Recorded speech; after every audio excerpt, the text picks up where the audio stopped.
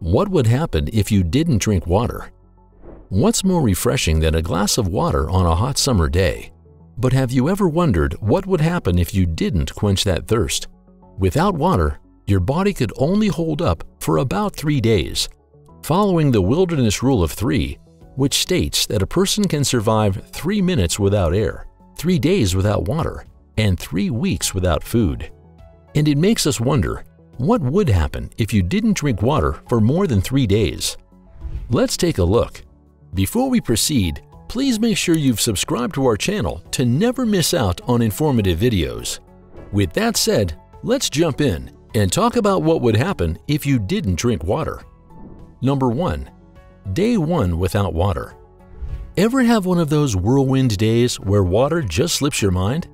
You race through the morning armed with coffee. You dash to work, and before you know it, the only liquid you've had all day is a bottle of soda. But then you notice something's off. You're feeling a little like a car running on fumes. That's your body starting its journey into the land of dehydration. First stop, a dry mouth that makes you yearn for a sip of water. Then you might hit a speed bump called fatigue. Small tasks start to feel insanely difficult, and there's this pesky headache you can't seem to shake off. Here's a fun fact. Your brain is about 75% water, and it isn't thrilled at being left out to dry. As the day goes on, your patience might wear thin, and focusing becomes a chore. Did you know that water helps carry oxygen to your cells, which makes your brain work better?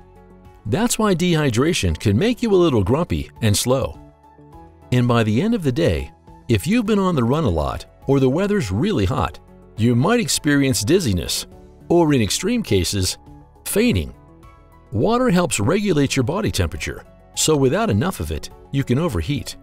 Sure, you can pull off a day without water, but it's not exactly a joyride. While some folks undertake 24-hour fasting for spiritual or dietary reasons, remember, we're made of water, about 60 to 70%. A good goal to aim for is about 8 glasses a day. And here are a few hydration hacks. Maintain a steady friendship with a water bottle and nurture the habit of sipping throughout the day. If you're a digital warrior battling tasks on your laptop all day, cultivate a reflex to reach for water whenever your focus starts to waver, or when you feel the need to open YouTube and procrastinate on your tasks. Drinking water can serve as a refreshing productivity hack.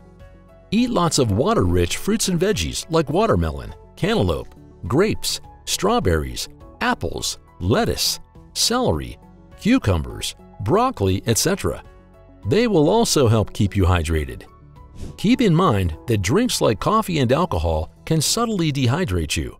So for every cup of coffee you drink, chug a generous glass of water. So going 1 day without water is not that much of a big deal. But going 2 days without water, well, this is where things start to get serious. Number 2. Day 2 without water. Venturing into the second day without water, things get tougher. The morning might welcome you with a significant headache, an unpleasant reminder of your body's need for hydration. You might notice your urine turning a darker shade, a result of your body struggling to process waste without enough water. Your kidneys, those vital filtration units, would be under strain. And while you're not yet at risk of kidney failure, it's a surefire direction you don't want to steer towards. Moreover, you'll experience escalating fatigue and a sense of dryness affecting your eyes and skin. Remember, while our bodies can compensate for lack of food to some extent, there's no built-in workaround for dehydration. So the symptoms of dehydration begin to accelerate and become almost unbearable. Thirst, dry skin, and dizziness. Over time, these can progress to confusion, a racing heart, and even organ failure. Dehydration is not a trivial matter. In hot climates, it can quickly turn life-threatening. Moreover, body temperature regulation can go awry, electrolyte balance gets disturbed, and joint function might decline. Even your brain could experience swelling, and your blood pressure might become unstable. Number 3. Day 3 without water. Now you might protest, yeah, I've had a few days in a row in which I've forgotten to drink water, but I was fine. Well, you probably have to thank the secret lifesavers, fruits and vegetables, for that. Yes, they do give us some water, but they're like sidekicks, not superheroes. They can't pull off the hydration gig solo. In fact, doctors can even tell if you're trying to cheat your hydration when you go in for blood tests. Not fooling anyone there. Here's a fun fact from history. Back in 1944, two brave scientists decided to test human endurance by not drinking water while sticking to a dry but nutrient-rich diet. Spoiler alert, it wasn't a week-long party. One soldiered on for 3 days, the other, a slightly more stubborn character, made it to 4. They had to call it quits after that. A glaring reminder of our body's non-negotiable need for water. So by day 3 without water, you'd be in for a ride, and not a fun kind. Your mouth and throat would feel like the desert sands. Swallowing could become a challenge, and your skin and eyes might start to resemble parched land. You'd be feeling exhausted as your body fights to keep the show running. Urination would become less frequent and painful, and your urine a dark tale of extreme concentration. Your brain, not a fan of droughts, could stage a rebellion with confusion, hallucinations, and trouble focusing. Your heartbeat might pick up a pace, with your breathing following suit.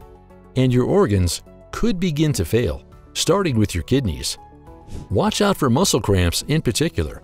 Water helps maintain the balance of electrolytes, minerals like sodium, potassium, calcium, and magnesium in your body, which are crucial for muscle function. When you're dehydrated, these electrolytes can become imbalanced. For example, low levels of calcium and magnesium can lead to muscle cramps because these minerals are essential for muscle contraction and relaxation. Similarly, low levels of potassium can cause muscle weakness and cramping. Dehydration can also lead to reduced blood volume and therefore less blood flow to the muscles. This reduced blood flow can cause muscle cramps because the muscles are not getting the oxygen and nutrients they need to function properly. Remember though, these effects vary from person to person, influenced by factors like health status, environment, and activity levels. The bottom line is, 3 days without water is pretty much walking on thin ice. Hydration is key, don't forget it. Liking our video so far? Before we move on to our next day without water, don't forget to hit the like button and subscribe to our channel so you never miss out on our new informative videos. Number 4. Day 4 without water. Okay, now you're into severe dehydration territory. With your body's water and electrolyte levels plummeting alarmingly, the stage is set for a series of distressing events. A key function that's immediately affected is your body's ability to maintain blood pressure. This happens because your electrolyte reserves run dry. These vital minerals help blood vessels contract and relax. Without them, your vessels struggle, leading to a drop in blood pressure. Furthermore, a compromised blood flow to the brain translates to a deficiency of oxygen and nutrients, thereby leading to extreme confusion and dizziness. And let's not forget, the brain itself is about 75% water. Dehydration can cause it to shrink, impairing its functionality and further exacerbating confusion and dizziness. That's not all. Your organs, already wrestling with water deprivation, are now on the verge of functional collapse. Consider your kidneys, for instance. Already under strain from the get-go, they're now being bombarded with cellular waste they can no longer efficiently eliminate. The outcome? A buildup that leads to either unbearable pain while urinating, or in a worse scenario, a complete inability to urinate. The harsh effects of water deprivation aren't restricted to your kidneys alone. Your digestive system bears the brunt too, with blockages in the digestive tract being a distressing possibility. In some severe cases, surgical intervention might even become necessary. With moisture levels hitting rock bottom, the tissues of organs like the intestines and kidneys face the grim prospect of death. The woes of dehydration also affect your heart. With dwindling electrolytes levels, your heart's ability to pump blood effectively is impaired. Your body's natural response to the situation is to hike up the heart rate to compensate for the dehydration. So the combination of low blood volume and low blood pressure causes your heart to work overtime. Number 5. Day 5 without water. If you don't consume water in any form for 5 days, it's very likely that you could die. By the 5th day without water, your body is very dehydrated. Your organs start to shut down, and you can't work as you normally would. You would feel very thirsty, have a dry mouth, feel dizzy and confused, have muscle cramps, a very fast heartbeat, low blood pressure, seizures, and possibly fall into a coma. It's really important that you get help from a doctor at this stage. Severe hydration is dangerous and it can lead to death if not treated. Here's what could further happen to your body on the 5th day without water. Your brain might shrink. Your brain is about 75% water, and when you don't have enough water, your brain might shrink. This can make you feel confused and disoriented. Your kidneys could fail. Your kidneys clean waste products out of your blood. When you're dehydrated, your kidneys can't do their job properly, which could lead to harmful toxins building up in your blood. Your heart could stop working properly. Remember when we were talking about electrolytes and muscle cramps? Well, your heart is a muscle too. It needs water to work properly. When you're dehydrated, your heart can't pump blood effectively. Your lungs could stop working properly.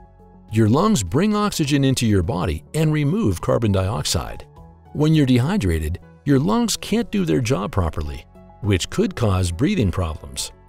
Extreme dehydration also poses a risk of seizures.